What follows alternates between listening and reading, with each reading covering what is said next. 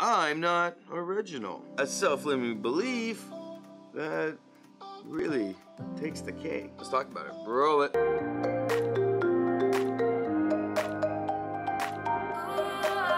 Welcome back to another video. And today's topic on the self-limiting belief is I'm not original. I was talking to somebody about this and they go, well, I'm not original. I can't come up with anything for the life of me.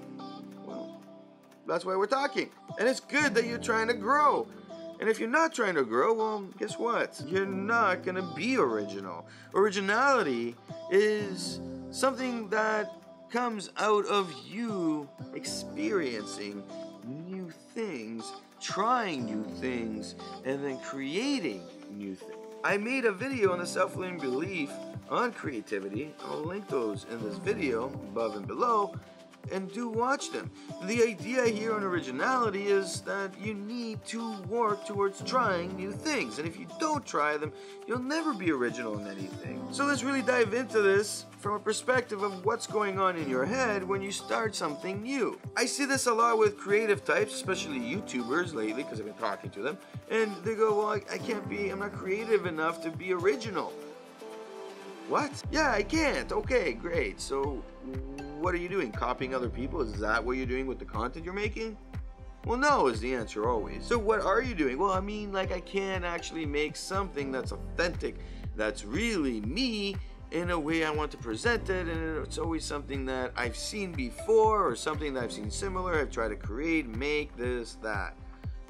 It's a good start though, don't you think? Because let's face it, this self-limiting belief is something that pops up when we're working to be creative. In order for me to be creative, well, I need to learn the basics. I need to learn the things people are doing. I need to start somewhere and then apply those things and the things that I'm coming up in my head in a way where I can actually have creativity pop out, and originality comes from that. So step one is really looking at your emotional state.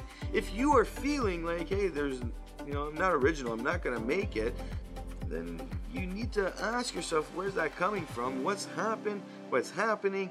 And what do you need to do to get into more of a positive vibe? Which would be to look at your expectations. What are your expectations? Do not tell me you want to be the next Peter McKinnon overnight. Have it as a goal for long term. Now, how do you get there? Well, you gotta do all the small things that all the YouTubers, the video guys, the photography guys, all of them do. And really look at this and say to yourself, all right, how do I go recreate some of this stuff so I know how to do it? Because when the time comes for me to apply it somewhere else, well, now I can. And there is some creativity that pops up, and now I'm gonna use whatever I use, shape it a little bit better for the situation, and voila, creativity comes. As this process progresses and you look at your planning on the expectations, those baby steps, that growth that's happening, that theory that's happening, and then of course the practical, the experience you're getting, well, originality will come from that. You will get into your own groove because you're gonna start doing certain things that nobody else is really doing in the same way. And it'll come out of nowhere. It'll start building up as long as you're focused on that growth. And if you're not, well, you're gonna be focused on that self-limiting belief, and eventually you're just gonna quit whatever you're trying to achieve right now. Of course, this comes back to accountability, and it's all based on that integrity.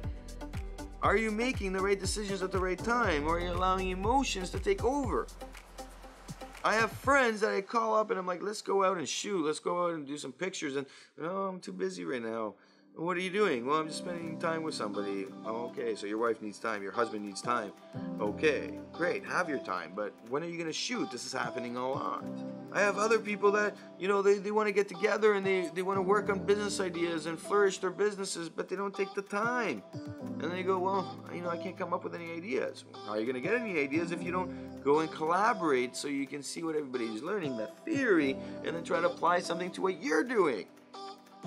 I think I'm making my point. Really understand that focus has to switch, or shift, you would say, towards that area of growth. And once it does, originality that you're looking for will come because creativity will start to flourish. My name is Nicholas Rentas. This is Mentorship Pro Stock. SoulfullyBelieve.com. Hit that like button if you like what you see. Of course, hit the subscribe button to get your daily motivational idea to get you moving in the right direction. Of course, leave your story below. What did you do when you weren't feeling original? Or what are you doing right now to get into that original space? The mentality, that is. Drop your comment below. Who knows, somebody might be watching this, read your comment, and you might help change the life. Snow again.